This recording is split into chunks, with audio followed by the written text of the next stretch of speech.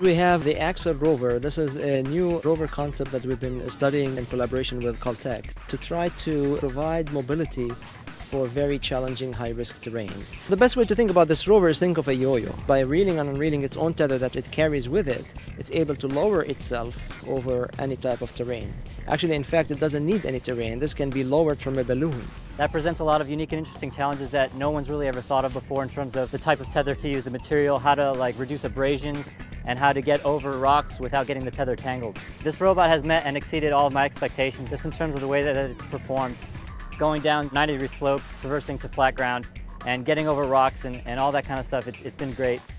Right now, it's really risky for astronauts or robots, for example, like the Spirit and Opportunity, to go into craters. The ground is too loose and the slopes are too steep.